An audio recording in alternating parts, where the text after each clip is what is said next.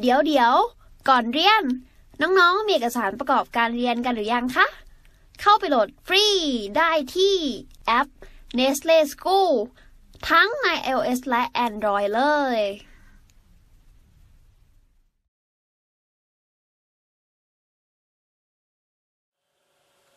ต่อไปเราจะมาดูแบบฝึกหัดที่ 4.2 กันข้อที่ 1จงเขียนกราฟของฟังก์ชันต่อไปนี้บนระนาบเดียวกันแล้วข้อที่ 1 ย่อย y1 เท่ากับ 5x บวก 3 และ y2 เท่ากับ 5x ลบ 3 ก็สำหรับการเขียนกราฟนะอันนี้มันเป็นกราฟเส้นตรงหลักการทำก็คือเราจะต้องหาจุดตัดแกน x จุดตัดแกน y ให้ได้ก่อนแล้วเราจะนำพิกัด2พิกัดนั้นเนี่ยแหละมาลากเส้นเชื่อมเราก็จะได้กราฟออกมาโดยที่การหาจุดตัดแกน x เนี่ยให้เราแทน y มีค่าเป็น0และในการหาจุดตัดแกน y เราจะต้องแทน x มีค่าเท่ากับ0งั้นเรามาเริ่มกันเลยกับ y1 y1 เท่ากับ 5x บวก 3 เนี่ยพี่ก็จะแทน x เป็น0ก่อน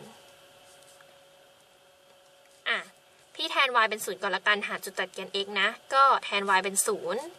0ถ้าเราแทน y เป็น0เนี่ยเราจะได้เป็น0เท่ากับ 5x บวก 3เราก็จะได้ว่า x เนี่ยมีค่าเท่ากับลบ3ส่วน5ทันไหมคือเราได้0เท่ากับ 5x บวก 3แล้วเราก็เอาบวก3ตัวนี้เนี่ยหายไปโดยทำให้ฝั่งซ้ายเป็นลบ3เสร็จแล้ว5คูณอยู่ย้ายลงมาหารก็เลยได้5ลบ3ส่วน5เท่ากับ x เราจะได้ว่าเมื่อ x เป็นลบ3ส่วน5ค่า y เป็น0ดังนั้นพิกัดก็จะเป็นลบ3ส่วน5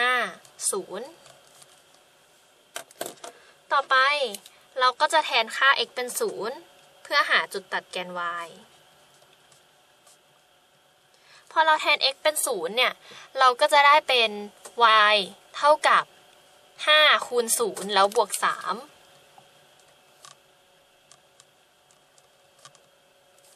5คูณ0ก็ได้0บวก3ได้3เราจะได้ว่าเมื่อ x เป็น0เนี่ย y จะเป็น3เราก็ได้พิกัด0 3ออกมาแล้วเราจะเอา2พิกัดนี้คือลบ3ส่วน5 0กับ0 3ไปวาดกราฟ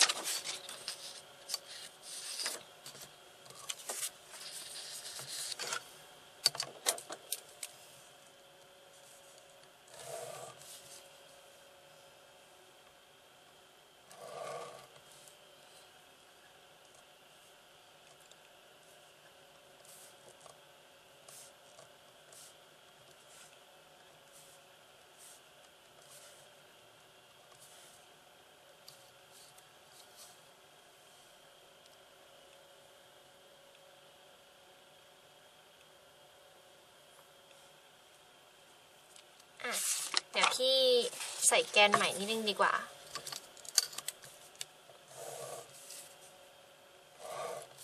แกน x กับแกน y เสร็จแล้วเราก็นำ2จุดเมื่อกี้มาใส่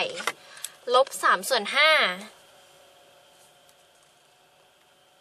0ก็จะได้ว่าให้ประมาณนี้ละกันลบ3ส่วน5 0ส่วน0 3ก็จะอยู่ประมาณตรงนี้แล้วเราก็จะลากเส้นเชื่อมออกมาก็จะได้แล้วว่านี้คือ y1 เท่ากับ 5x บวก 3ต่อไปเราจะไปหา y2 กันโดย y2 เนี่ยเราก็จะทำคล้ายเดิมก็คือก่อนอื่นเราจะแทนค่า y เป็น0ก่อน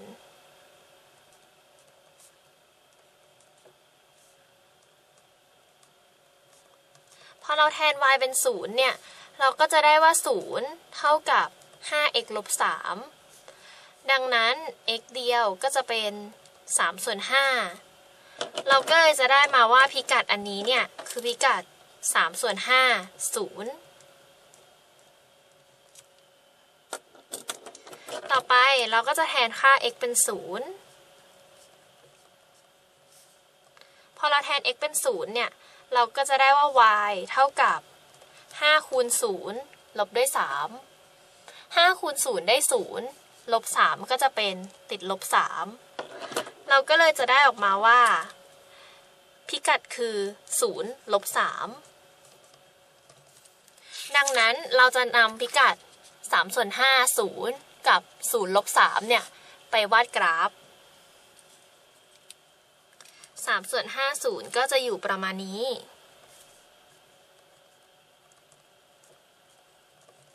0ลบ3ก็จะอยู่ประมาณตรงนี้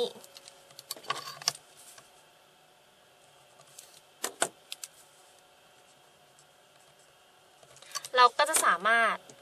ลากออกมาได้แล้วเป็นกราฟ y 2เท่ากับ 5x ลบ3เราก็จะได้มาแล้วว่าข้อย่อยแรก y 1เท่ากับ 5x บวก3 y 2เท่ากับ 5x ลบ3เนี่ยมันจะเป็นกราฟที่ขนานกันแล้วห่างกันอยู่6หน่วยตรงนี้03ไป00เนี่ยมีอยู่3หน่วยและ0ไปลบ3จะมีอีก3หน่วยแปลว่าทั้งหมดเนี่ยมันจะห่างกัน6หน่วยต่อไปข้อย่อยที่2 y 1เท่ากับลบ x บวก3และ y 2เท่ากับลบ x ลบ3เราจะทำเหมือนเดิมเลยก่อนอื่นพี่จะพิจารณา y 1แล้วเราก็จะทำการแทน y เป็น0พอเราแทน y เป็น0เนี่ยเราก็จะได้ว่า0เท่ากับลบ x บวก3ดังนั้น x เดียวก็จะมีค่าเท่ากับ3เราก็เลยจะได้ว่าเมื่อ x เป็น3ค่า y เป็น0ดังนั้นพิกัดแรกเนี่ยหรือคู่อันดับแรกเนี่ยก็จะเป็น30ต่อไปเราจะทำการแทนค่า x เท่ากับ0เราก็จะได้ว่าถ้าเราแทน x เป็น0เนี่ยจะได้เป็น y เท่ากับลบ0บวกด้วย3ก็จะมีค่าเท่ากับ3ดังนั้นเมื่อ x เป็น0ค่า y เป็น3ก็จะเป็นพิกัด03เราก็จะนำตัวนี้ไปวาดกราฟ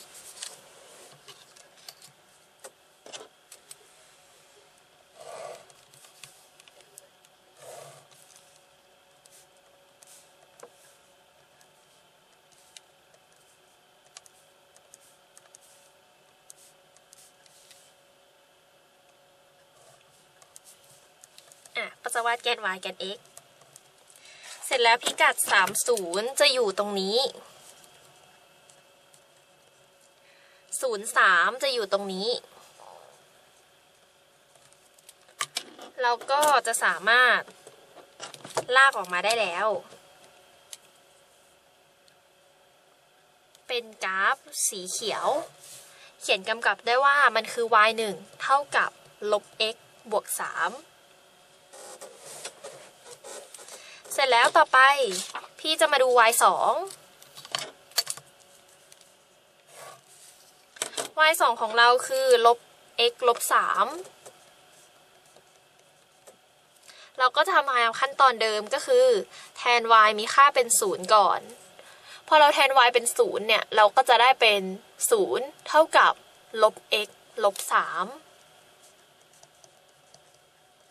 เสร็จแล้วพี่ก็ย้ายลบ x จากฝั่งขวาไปฝั่งซ้ายได้เป็น x ก็จะได้ออกมาว่า x เนี่ยมีค่าเท่ากับลบ3เราก็เลยจะได้ว่าเมื่อ x เป็นลบ3ค่า y เป็น0ดังนั้นคู่อันดับแรกก็จะเป็นลบ30ต่อไปเราจะแทนค่า x เท่ากับ0พอเราแทนค่า x เท่ากับ0เนี่ยเราก็จะได้ว่า y เท่ากับลบ0ลบ3ก็จะได้ว่ามีค่าเป็นลบ3ดังนั้นเมื่อ x เป็น0ค่า y เป็นลบ3คู่อันดับที่2ก็คือ0ลบ3เราก็จะได้ออกมาแล้วว่าให้เรานำพิกัดลบ30กับ0ลบ3ไปวาดกราฟลบ30จะอยู่ตรงนี้ 0 ลบ 3จะอยู่ตรงนี้เราก็จะลากเส้นเชื่อมออกมาได้แล้วเราก็เขียนกำกับได้ว่าอันนี้คือกราฟ y 2เท่ากับลบ x ลบ 3เราก็จะได้กราฟที่2ออกมาต่อไปข้อที่3 y 1เท่ากับ5ลบ x และ y 2เท่ากับ5บวก x เราก็ทำตามขั้นตอนเดิมก็คือเราจะพิจารณาที่ y 1ก่อนแล้วเราก็จะแทน y มีค่าเป็น0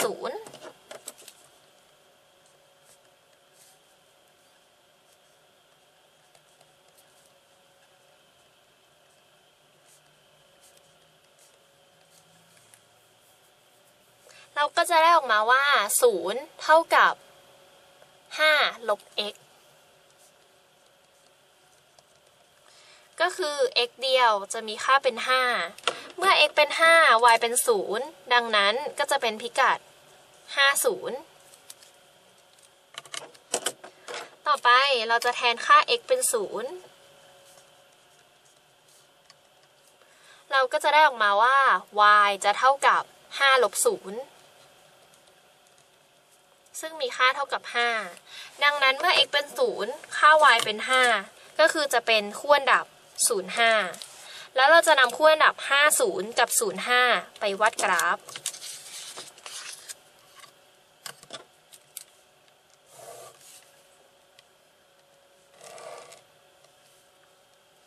พี่ก็สมมุติให้ตำแหน่งนี้เป็นบวก5ตำแหน่งนี้เป็นลบ5ตำแหน่งนี้เป็นบวก5และตำแหน่งนี้เป็นลบ5เป็นแกน y แกน x พิกัดแรกคือพิกัด50ก็คืออยู่ตรงนี้พิกัดที่2คือ05อยู่ตรงนี้เราก็จะสามารถลากเส้นตรงออกมาได้แล้วก็จะเขียนกำกับด้วยว่าอันนี้คือ y 1เท่ากับ5ลบ x ต่อไปเราจะมาดู y 2กัน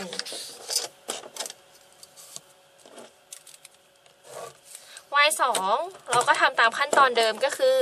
เขียนสมการ y 2ขึ้นมาก่อนเสร็จแล้วเราก็จะทำการแทนค่า y เป็น0เข้าไปเราก็จะได้ว่า0เท่ากับ5บวก x ดังนั้น x เดียวก็เลยเป็นลบ5เมื่อ x เป็นลบ5 y เป็น0ดังนั้นมันก็จะเป็นคู่อันดับลบ50ต่อไปเราก็จะแทนค่า x เป็น0พอแทน x เป็น0เนี่ยเราก็จะได้ว่า y เท่ากับ5บวก0ซึ่งเป็น5เมื่อ x เป็น0 y เป็น5ก็คือจะเป็นคู่อันดับ05แล้วเราจะนำคู่อันดับลบ50กับ05ไปวาดกราฟลบ50เนี่ยคือตำแหน่งนี้05คือตำแหน่งนี้เราก็จะลากเส้นกราฟออกมาได้แล้วก็จะเขียนกำกับว่าอันนี้คือ y 2เท่ากับ5บวก x ดังนั้นเราก็จะได้มาแล้วว่าในโจทย์ข้อ1เนี่ยให้เราเขียนกราฟของฟังก์ชันต่อไปนี้ในระนาบเดียวกันข้อ1ย่อย y 1เท่ากับ 5x บวก 3และ y 2เท่ากับ 5x ลบ 3วิธีในการทำก็คือเราจะหาจุดตัดแกน x โดยการแทนค่า y เป็น0แล้วหาจุดตัดแกน y โดยแทนค่า x เป็น0ขึ้นมาพอเรามีทั้งจุดตัดแกน x จุดตัดแกน y ใน y 1เนี่ยเราก็จะวาดกราฟ y 1ขึ้นมาได้เสร็จแล้วเราก็จะทำในทำนองเดียวกันกับ y 2แล้วเราก็จะวาด y 2ลงมาในระนาบเดียวกับ y 1ได้เสร็จแล้วในข้อ2ย่อยเราก็จะทำหลักการเดิมก็คือพิจารณาทีละตัวมองก่อนว่า y 1เนี่ยมีจุดตัดแกน x จุดตัดแกน y เป็นพิกัดอะไรนำไปลากกราฟ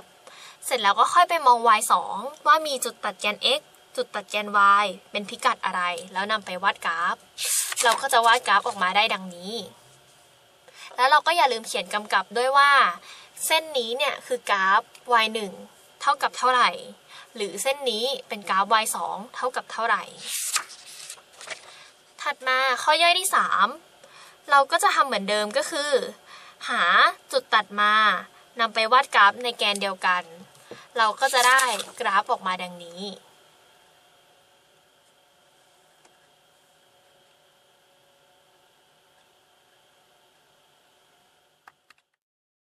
เรียนจบแล้วอย่าลืมเข้าไปฝึกทำข้อสอบแบบจับเวลาในแอป Nestle School กันด้วยนะจ๊ะถ้าน้องๆมีคำถามสงสัยไม่เข้าใจตรงไหนถามว่าในแอปได้เลยแล้วพี่ๆจะรีบเข้าไปตอบให้นะคะสู้ๆค่ะเป็นกำลังใจให้นะคะ